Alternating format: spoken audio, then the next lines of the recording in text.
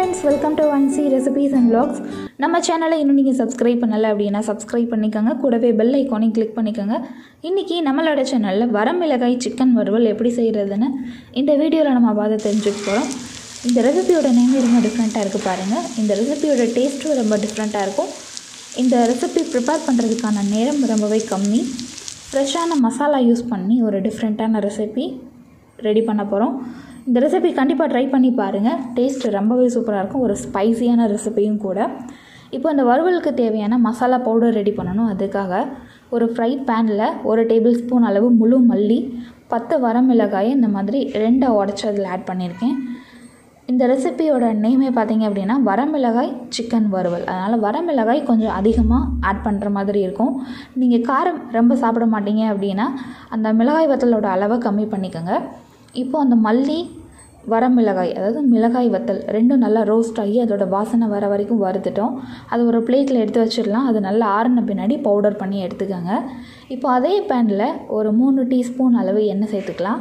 எண்ணெய் நல்லா சூடான பின்னாடி அதில் ஒரு 100 கிராம் அளவு சின்ன வெங்காயத்தை இந்த மாதிரி குட்டி குட்டியாக கட் பண்ணி போட்டிருக்கேன். இப்போ இந்த வெங்காயத்தை அந்த எண்ணெயில் கொஞ்சம் நேரம் வதக்கிக்கலாம். சின்ன வெங்காயம் எப்போவுமே ஃபாஸ்ட்டாக வதங்கிடும், ரொம்ப சாஃப்டாகவும் வதங்கிடும். அதனால் ரொம்ப நேரம் வதக்கிட்டே இருக்கிறதுக்கான அவசியம் இருக்காது. இப்போ இந்த வெங்காயத்தை கொஞ்சம் நேரம் வதக்கிட்டு லைட்டாக சாஃப்ட் ஆகிற கன்சிஸ்டன்சி வரும் பார்த்தீங்களா, அந்த ஸ்டேஜில் நம்ம இஞ்சி பூண்டு பேஸ்ட் ஆட் பண்ணிக்கலாம். பாருங்கள், இப்போது அந்த வெங்காயத்தோட கலர் லைட் பிங்காக மாறி இருக்குது. இந்த டைமில் ஒரு 1.5 டீஸ்பூன் அளவு இஞ்சி பூண்டு பேஸ்ட் ஆட் பண்ணிக்கலாம். இப்போ இஞ்சி பூண்டோட பச்சை ஸ்மெல் போகணும், அதனால் கொஞ்சம் நேரம் வதக்கிக்கலாம். இஞ்சி பூண்டோட பச்சை ஸ்மெல் போன பின்னாடி நம்ம கொஞ்சமாக மசாலா பவுடர்ஸ்லாம் ஆட் பண்ணணும். இப்போ ஒரு 1/4 டீஸ்பூன் அளவு மஞ்சள் தூள் ஆட் பண்ணிக்கலாம். 1/4 டீஸ்பூனுக்கு கொஞ்சம் அதிகமாக ஆட் பண்ணியிருக்கேன் நான். இப்போ அந்த மஞ்சள் தூள் ஆட் பண்ண பின்னாடி கொஞ்சம் நேரம் அந்த வெங்காயத்தோட வதக்கி விடுங்க.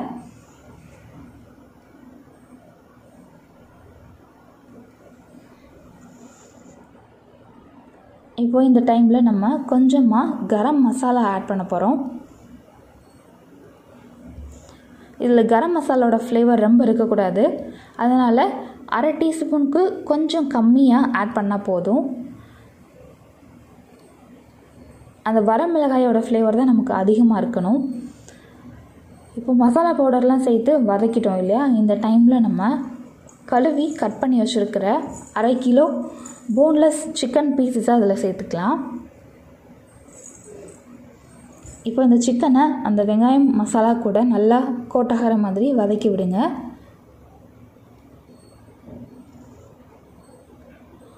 இந்த வரமிளகாய் சிக்கன் வறுவல் நீங்கள் என்ன விதமான ரைஸ், அதாவது ரசம் சாதம், தயிர் சாதம், அந்த மாதிரி சிம்பிளான ரைஸ்க்கு கூட ரொம்பவே சூப்பராக இருக்கும்.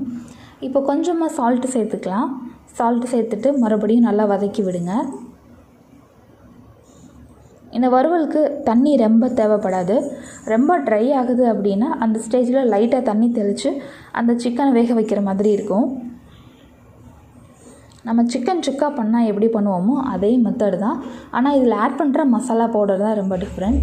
இப்போது அந்த சிக்கன் லைட்டாக கலர் மாறி இருக்குது. இந்த டைமில் நம்ம வரமிளகாயும் மல்லியும் சேர்த்து பவுடர் பண்ணோம் பார்த்தீங்களா, வறுத்து பவுடர் பண்ண அந்த மசாலா பவுடரை அதில் ஆட் பண்ணிக்கலாம். அந்த கிரைண்ட் பண்ண எல்லா மசாலா பவுடரும் அதில் சேர்க்கணும். அது ஃபுல்லாகவே இந்த ரெசிபிக்கான அளவு தான். இப்போ அந்த மசாலா பவுடர் சேர்த்து நல்லா கலந்து விடுங்க.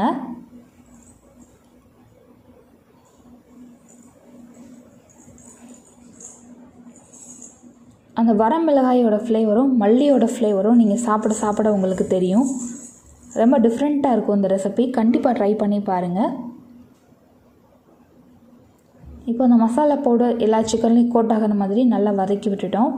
லைட்டாக அந்த சிக்கன்லேருந்து தண்ணி பிரிஞ்சு வருது. இந்த தண்ணி மட்டும் அந்த சிக்கன் வேக வைக்கிறதுக்கு பத்தாது.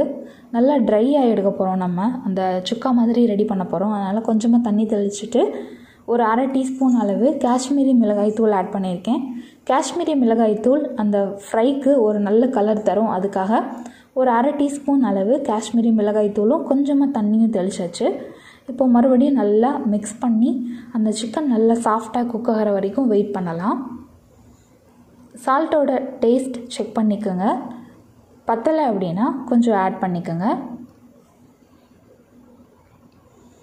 இப்போ பாருங்கள், முன்னாடியை விட இப்போது நல்லா திக்காகிட்டுருக்கு. அந்த மசாலா தண்ணி தெளித்து அந்த மசாலா பரட்டி கொஞ்சம் திக்காகிருக்கு. இன்னும் நல்லா ட்ரை ஆகணும். அது வரைக்கும் நம்ம ஸ்லோ ஃப்ளேம்லேயே வச்சு வதக்கிக்கலாம்.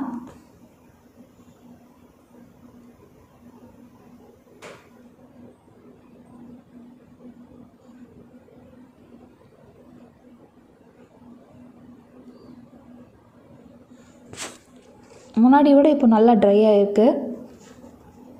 இந்த ஸ்டேஜ் வந்தால் போதும். சிக்கனும் நல்லா வெந்திருக்கு. இந்த டைமில் நம்ம கட் பண்ணி வச்சுருக்கிற மல்லி இலையை அதில் சேர்த்துட்டு கொஞ்ச நேரம் அந்த சிக்கன் கூட வதக்கிட்டு ஃப்ளேம் ஆஃப் பண்ணிடணும். அவ்வளோதான்.